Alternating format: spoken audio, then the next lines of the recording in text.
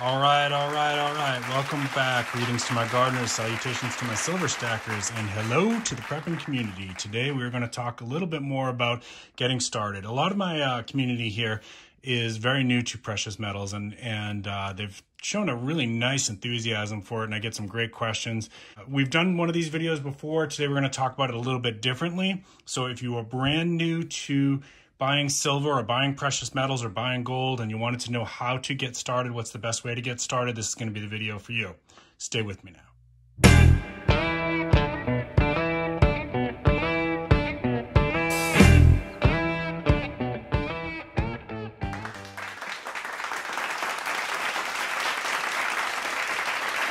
All right, welcome back. Thank you for returning. Welcome to Prepping with Sarge. If you are new to the channel, please consider subscribing. We drop videos twice a week.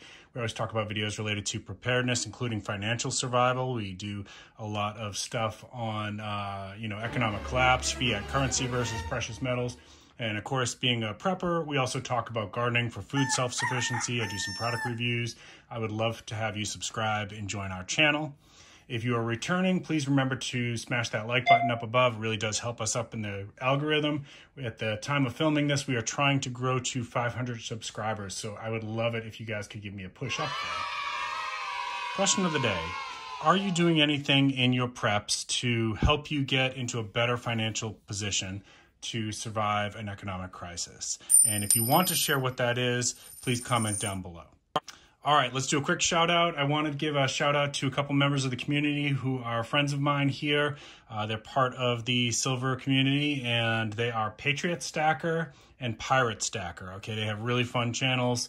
I think you're going to like them a lot. I'm going to drop links to those down below in the description, and I'll try to also remember to put that in the, I'll try to pin that as the comment. But if you don't see it in the pinned comment, go ahead and check it out in the description. All right, let's get right down to the business of the day. So, if you're brand new to silver, one of the questions I get is, well, how do I even get started, right? Like let's go with today. Let's go with what, if I was going to make my first silver purchase, what should it be? Okay. And if you go back to some of my previous videos, beginner's guide to silver, things like that, it will show you where to buy if you've never bought before. So most of you probably have a local coin shop in your area. If you don't, and all you have to do is like a Google local coin shop or just coin shop in your city or whatever's your closest city to you.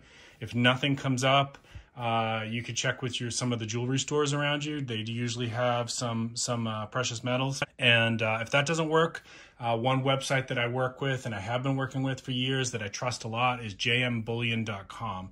And I'll put a link to that as well because I feel very confident recommending them. I've never had a problem with any of their shipping. Everything always arrives the way it's described. Is always wrapped really nice. So jmbullion.com if you can't find a local coin shop. Now, what's the first coin that you should buy if you're getting into this for the very first time? Well, the answer to that is it actually depends on which country you're from, right? So I'm going to recommend that whatever country you're from, start with that country's bullion, that country's silver coin, right? So for example, we're just going to kind of go through some examples today, and I'm going to show you. So, for example, if you're in China, you're going to want to stack the Chinese panda, okay? So all you do is you call your local coin shop and ask them if they have the Chinese panda. Now, one thing I do recommend before you go out and buy from your local coin shop is go online and check that day's spot price, right? So you just search silver spot price,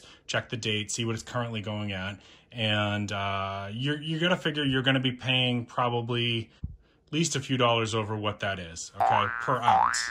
Okay, so let's say that, for example, if I checked it today and the spot price says $24.50 per ounce, the best price I'm probably going to see is $26 or more like $27 per ounce, right?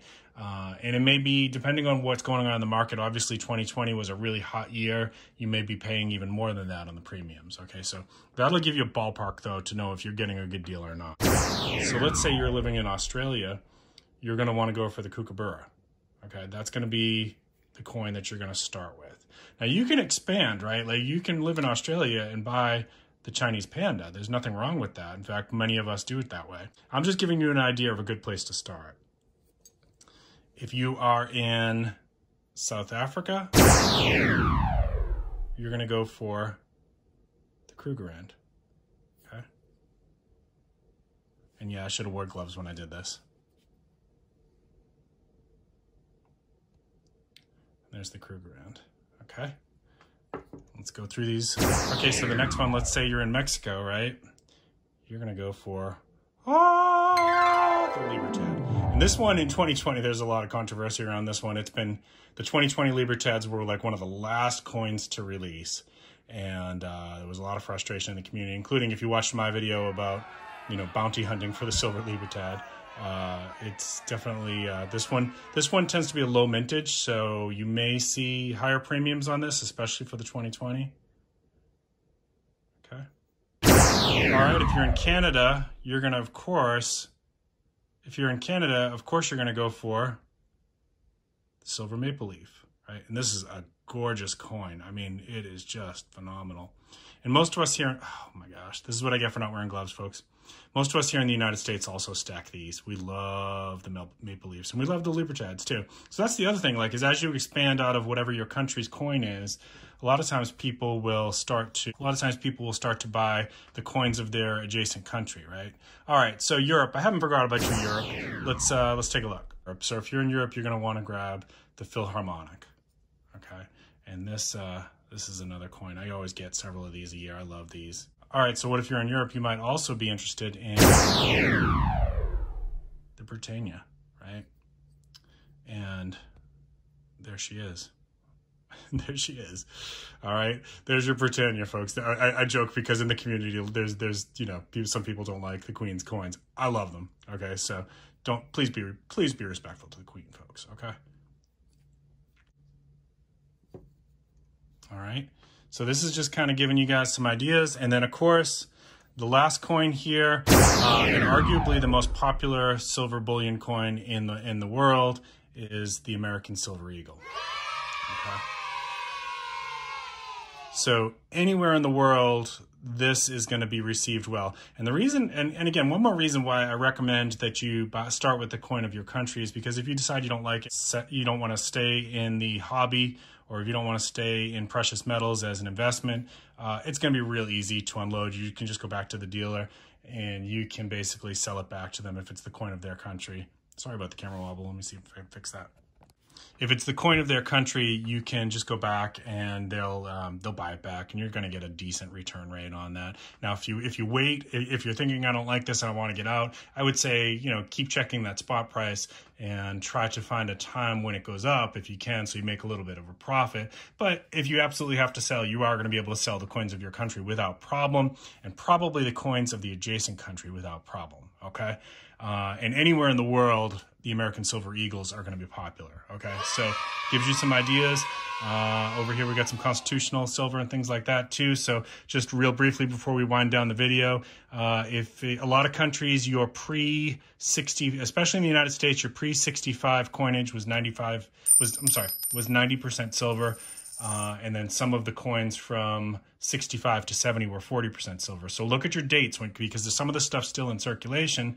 You know, if you get some coins, look at your dates, see what you got, because you may have, there's still some out there, and put those back, because, you know, a 90% silver quarter, right? Just kind of give you an example. A 90% silver quarter. A 90% silver quarter is worth a whole lot more than 25 cents. So you don't want to spend those. You want to keep those, okay? And your local coin shops will have those as well. And actually, you know, the markdown on, not markdown, the premiums are not marked up as high on constitutional silver. So that's another good entry point. And other countries also have, some of your older coins have silver in them. I don't know all of that, so you'd have to do a little research. I know a lot of the older Canadian coins have silver in them. So just gives you some options to get started, all right? If you have any questions, please comment down below. I really appreciate that you've been with me this long. Again, if you're still watching, please consider hitting that like button. If you're new to the channel, please consider subscribing. We will see you next time. Keep planting your seeds. Keep stacking your silver. This is Prepping with Sarge.